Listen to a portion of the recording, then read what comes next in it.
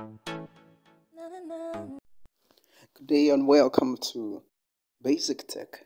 The concept of energy and power is one that, when understood properly, it will help you navigate your way and be able to utilize energy in very wise ways within your environment. So let's get right away to it. By the end of this class, you should be able to define energy and state two sources of energy. You should be able to at least state 5 forms of energy and carry out simple calculations involving electrical energy. You should be able to define power and carry out simple calculations involving mechanical power. And lastly, you should be able to solve problems involving electrical power. So what is energy? Energy can be defined as the ability to work. It's an ability and it rests in every object. It's resting in you. The ability lies in everybody, in objects, still objects, moving objects. So work is done when a force is applied to an object such that the object moves through a distance. So once force is applied through an object to move it, no matter the distance, work has been done. And the unit of energy is joules. That is Newton per meter. So we use capital J to represent joules. Sources of energy. Now there are two broad classes of sources of energy, which are renewable sources of energy and non-renewable sources of energy. What is the difference? Renewable sources of energy cannot be exhausted. That is, in nature, it can never finish. In other words, you can't use them up.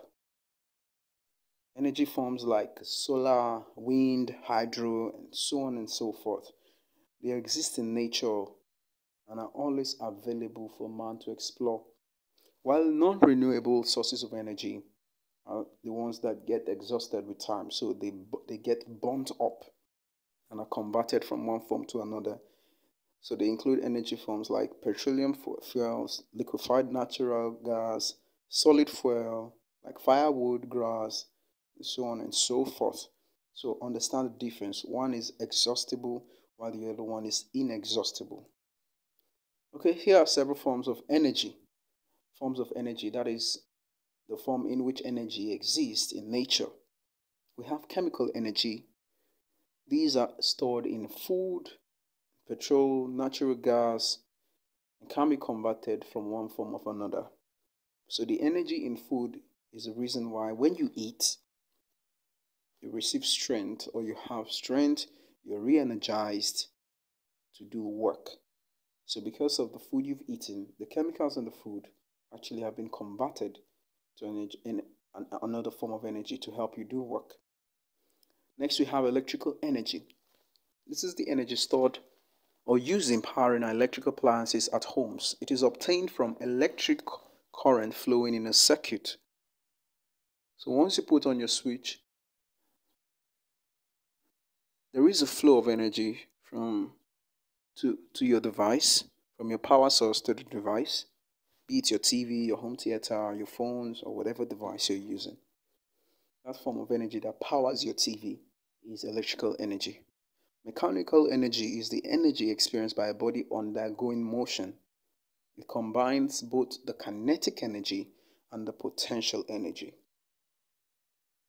Potential energy is the energy a body possesses when it's at rest. In other words, when you're sitting in one place, you have potential energy. But once you start moving, or once an object starts moving, it possesses kinetic energy. Heat energy is obtained when fuel is burnt. When kerosene or petrol burns, it produces heat energy, which can be used to cook our food and power our vehicles. Sound energy is produced from loudspeakers when electrical energy is converted into sound energy. Usually sound energy exists in waveforms. Solar energy is the energy reaching us from the sun. It also exists in waveforms, that is, as light rays. This energy is responsible for our food, drying of our clothes, and the production of solar electricity. I'd also like to inform you that this energy is what plants use to produce food. So without that energy, plants cannot manufacture food. And lastly, we have light energy. This is the energy produced by light bulbs or torch lights. So here are energy formulas for us to use in solving questions that relate to energy. The first is potential energy, PE. When you're asked to find the potential energy in a question, you simply use mgh, which is mass multiplied by acceleration due to gravity multiplied by height. If we're asked to solve for kinetic energy, which is Ke, you simply employ the formula half mv squared, which is half multiplied by mass multiplied by velocity of the moving object. And lastly, energy in a spring, Es. You can actually get the energy in a spring by using the formula half Ke squared, is similar to the kinetic energy, where K in this case is the spring constant. You will be given that in the question, and E is the distance the spring is stretched or compressed. So here are 3 questions and examples that we're going to be taking quickly. What is the energy consumed by a refrigerator of 6 amperes and takes 12 volts to operate for about 5 seconds? If you notice, we've been given electrical parameters, which are 6 amperes, 12 volts. So here, we're going to be looking for electrical energy, where electrical energy is given as I multiplied by V multiplied by T, that is current times voltage times time. So when we substitute the values of current as 6 amperes, voltage as 12 volts, and time as 5 seconds, we get 360 joules. The second example says find the energy of a body of mass 12 kg which travels at a velocity of 5 meters per second. Since the body is traveling, we can conclude actually that we're looking for kinetic energy. Remember, the body is moving. So the formula for kinetic energy is half mv squared. So we substitute 12 in place of m, we put 5 in place of v. So punching that on your calculator, we have 150 joules as the kinetic energy of that body.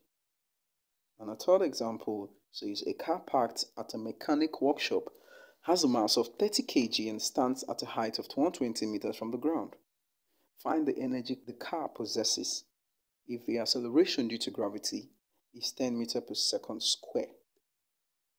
So since the car is parked, that can mean that we're actually looking for the potential energy.